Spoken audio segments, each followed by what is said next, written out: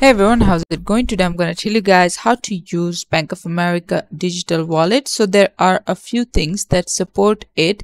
As you can see, you can use it in store or online or in app, and the platforms that support this wallet are Apple Pay, Google Pay, Samsung Pay, and PayPal. So let's say you want to do it in store.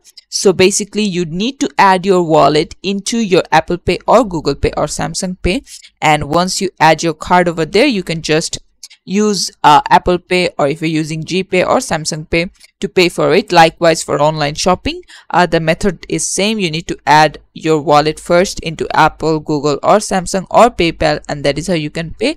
Last but not the least, in app is the same as Apple Pay, Google Pay, and PayPal. And there you go. This is how you can do it. Thanks for watching. Please leave a like and subscribe for more tutorials like this, and I'll see you guys in the next one.